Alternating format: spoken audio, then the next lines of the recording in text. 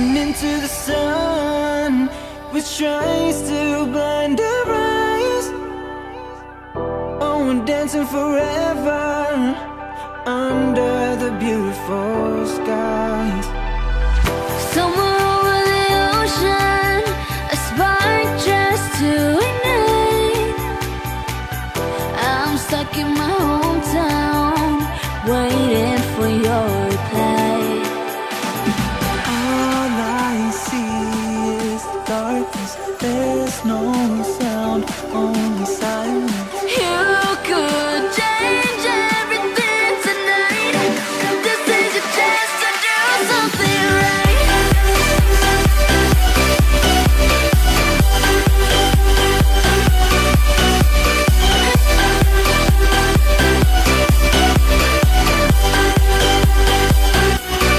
Something right.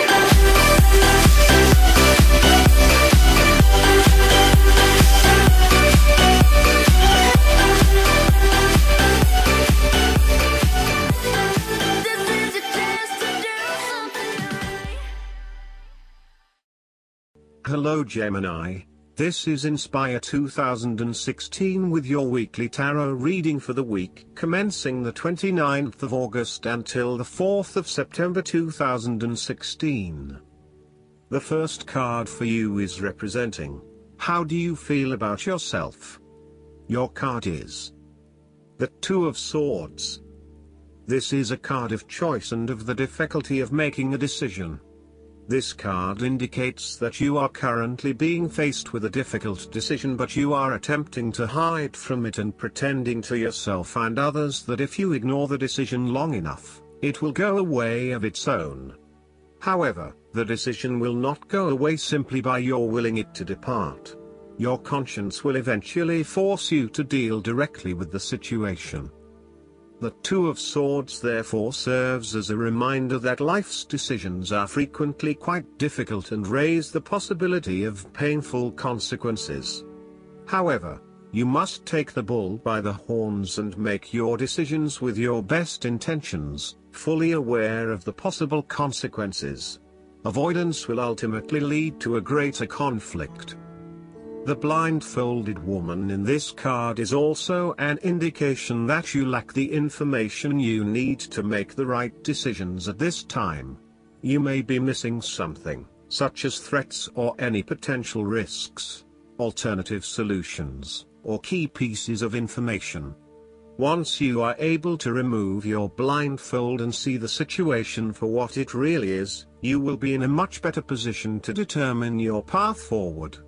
Research your options more widely, seek outside opinions and feedback, and ask yourself what you are missing here. Why is this decision so challenging to make? What extra information do you need? This card also reflects the need for greater balance in your intellectual life. You need to take a break from your usual way of thinking, so that you can begin to consider alternative ideas and viewpoints. You also need to be very diplomatic and weigh up the pros and cons of both options that are available to you, and to consider that there may indeed be another way around the problem. You need to compromise or let things stand as they are. Similarly, the Two of Swords can reflect indecision and being at an impasse with regards to an important matter. Again, there is only so much that you can try to put off. At some point or another, you are going to have to make a decision or have a point of view in order to get things moving again. The second card for you is representing, what do you want most right now? Your card is the Three of Swords. This card represents rejection, sadness, loneliness, heartbreak, betrayal, separation and grief. Such events feel so painful because they are unexpected. However, the Three of Swords often serves as a warning sign to show when one or more of these are possible. By preparing for this difficult event, the emotional blow can be minimized or even prevented entirely. However, sometimes, pain, sorrow and grief are often a necessity in the journey of life.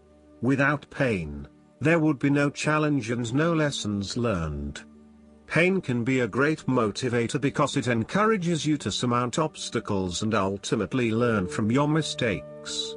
Each challenge you encounter creates that initial pain, which is inevitably turned into an opportunity to grow stronger and to change the direction of your life as a result of the lessons learned. While the pain may cloud your vision for a certain period, it will eventually allow you to see clearly and to put the past behind you. Though life seems meaningless at the time, recovery can and will occur. It takes faith, self-love, forgiveness and time. Count your blessings. This card also serves as a reminder that if you can start to see pain as a learning opportunity, life will suddenly become less painful. You need to really get in touch with pain and sorrow. This card is therefore encouraging you that you have the ability to conquer any pain that comes your way. Understand how the pain can help you grow.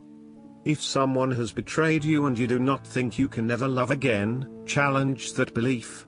Do not be surprised when your heart emerges from darkness, capable of loving even more than before. Moreover, this card also speaks of loss and difficulty, of sacrifice and broken relationships. The Three of Swords is also about release. When you have suffered a major setback, or loss, it is a good time to have a good cry, which is all part of the cleansing process. Expressing your sadness and letting it all out will then help you to move on to better times. However, it is also important that you continue to focus on the future path ahead. There can be a risk that you may become overly absorbed in the loss and the surrounding emotions that you lose sight of the need to just let go and move on. The loss becomes your focus rather than the recovery. It is time to accept the loss and then move forward with your life. The third card for you is representing your fears. Your card is the Ten of Swords. This card indicates that you are afraid of a painful ending which must occur for there to be growth and regeneration. This card also indicates that there will be a forceful re-evaluation or elimination of your previous attitudes about life, your views about yourself and what is important, and possibly your plans for the future. Despite the initial trauma associated with this change, the imposed re-evaluation can be a very positive thing. It is important to understand that while the means of your demise may not seem reasonable or fair, your previous thoughts and attitudes really need to change in order for you to reach a better place in your life. Rather than dwelling on the painful ending, it is important to look ahead and realize how these events free you up to completely reshape your life and choose a new direction for yourself. This card may also indicate that you are resisting an inevitable ending, because you are deeply worried about how much it is going to hurt you. However, what you are doing is delaying the inevitable and possibly making it even worse for yourself because you keep trying to put off something that needs to happen anyway for your own personal transformation. For example, a relationship may have come to an end but you are still intimate with your ex because you cannot bear to let go. This is only drawing out the pain much longer, and it is best to completely let go at this stage. Sometimes, this card may reflect fear of ruin, even if that ruin has not yet occurred. You are always be thinking of the worst case scenario and planning for the worst, even if it does not happen. This is only creating unnecessary fear and anxiety for you, and it is important that you return to the energy of the Nine of Swords and run a reality check as to whether things are as bad as they seem. Overall, this card represents an old situation that ended very badly. You are still carrying around wounds from that situation, but you have buried them so deeply that you do not realize they are still present in your life and still hurting you. This old pain needs to be brought up and dealt with once and for all, so you can liberate yourself from these deeply inflicted wounds. It may be difficult to experience the pain again, but at least you are releasing yourself of this pain and allowing it to pass from your life. The fourth card for you is representing what is going for you. Your card is the Four of Swords. This card shows a period of rest and recovery after a time of challenge, with the promise that, once recovered, you can and will return to the challenge. In the meantime, the Four of Swords provides a new challenge, to stay silent and inactive. This is the time to build up your mental strength. Meditate and spend time in a calm atmosphere. You need to replenish your strength and spend time in spiritual thinking. You need to rest and relax. This card is also a reminder that after every crisis and before every new challenge, there is always a time of relaxation and contemplation. Constant stress and tension will break even the hardest and most resilient of people, but brief periods of rest enable you to refresh your energy, concentration and focus, ready for the next challenge. These rests should be used wisely, to heal the body and ready the mind. The Four of Swords is also a sign that you can stop worrying, put down your defenses and take a breather from the chaos around you. This card suggests that now is the time to rest from some difficult times, perhaps the trauma of breakup or departure, relationship or family problems, financial and health worries, stress and conflict. Take a break. This is also not the time to make decisions, particularly when you are at your most vulnerable. In a practical sense, the Four of Swords is an indicator that you need to have some time out from your current circumstances, to reflect and review your progress so far. This is a good time to re-evaluate and reassess your priorities. It is almost like conducting your own post-implementation review following a major milestone or a major challenge.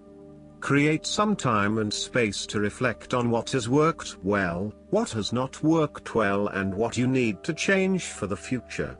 Pausing for reflection after each major challenge will position you well for success in the future.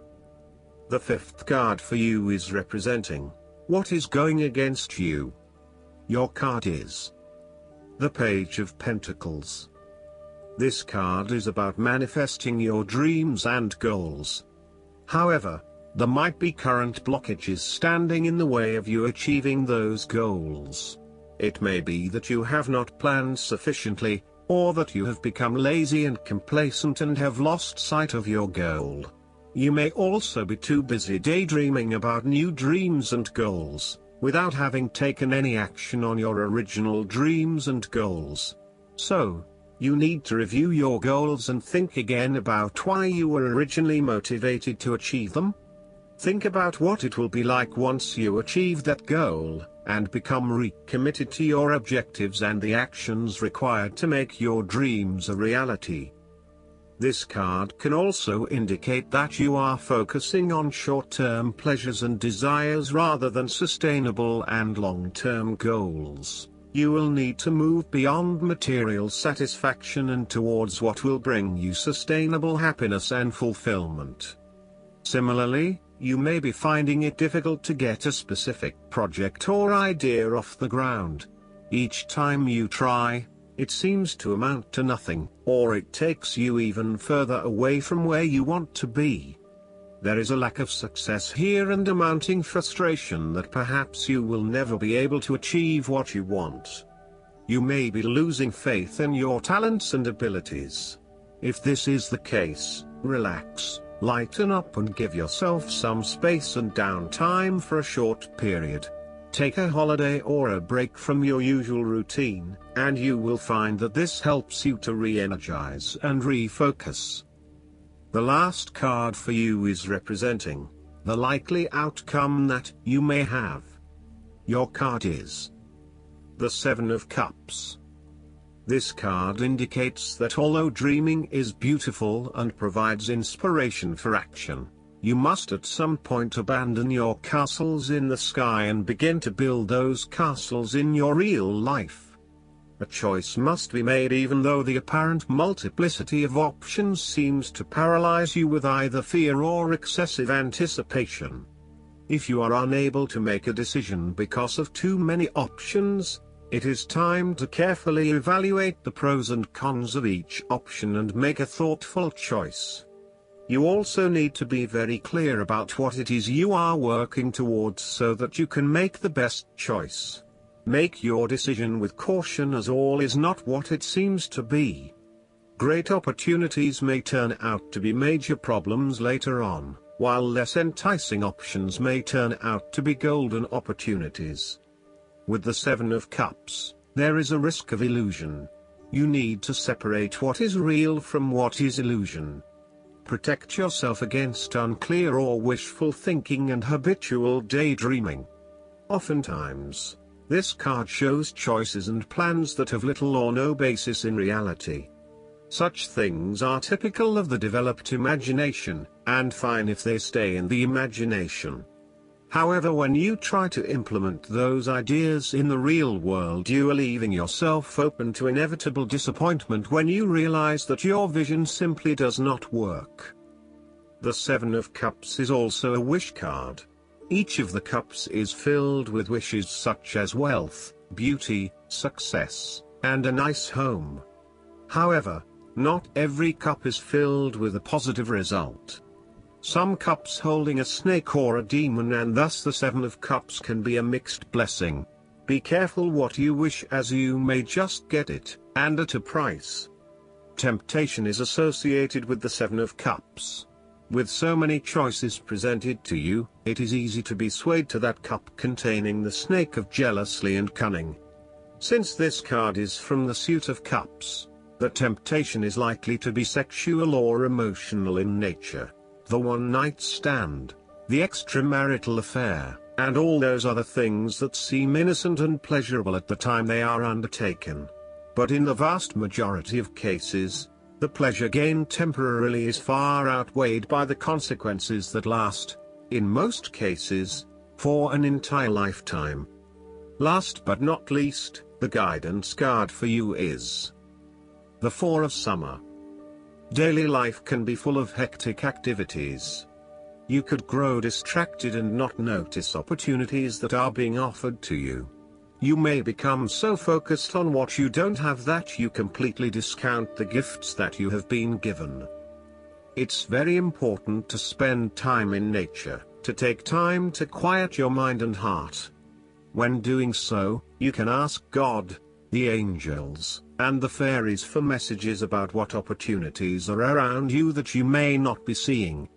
Heaven is always offering you magical presents, but you have to be open to experiencing these gifts. A fairy stands in a prayer-like pose, clearly worrying over what she feels she has lost. Meanwhile, wonderful new opportunities beg for her to take notice of them. Additional meanings of this card: taking someone or something for granted, the power of meditation, a lack of motivation, not seeing the forest for the trees, daydreaming. I hope that you enjoy everything, and if you like the reading, just please click subscribe and you will get the instant notifications every time we publish a new video right to your YouTube. Thanks.